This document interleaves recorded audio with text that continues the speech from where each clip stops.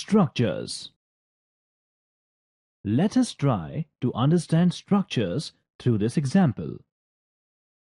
A boy named Anil was sitting in his room studying structures. He got angry and decided not to study. He then thinks about doing some shopping online, so he surfs the internet. While surfing, he comes across an e-store and then decides to shop from it. He went through different items available, namely camera, clothes, laptops, mobile phones, and decides to purchase them and finally made the total payment. Then a friend of Anil, Raj, came to visit him. Raj asked Anil how his day went. Anil told him about his experience with structures and how he got irritated with them, and then about the online shopping. Raj then told him that this online shopping can be explained as a part of structures. Anil asked him to explain everything in detail.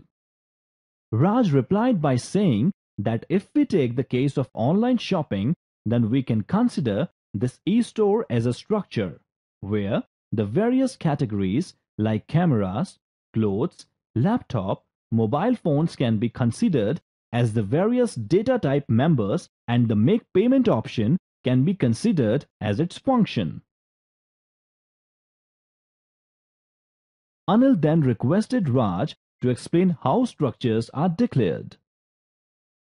Raj replied by giving an example of structure, in which we consider a case of book and the various parts of the book like name, author, pages, etc. will be explained as according to the structure. The declaration starts with the keyword struct, followed by the structure name.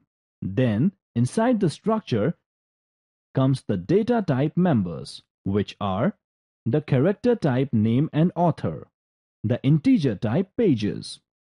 Also, there are the functions, that is, the void read function that you want to have in the structure, and then the structure ends.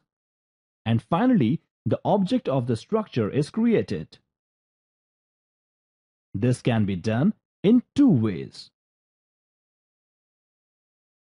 In the first way, we declare the object just when the structure ends. In the second way, we declare the object after the structure has ended. This was about the basics of structure.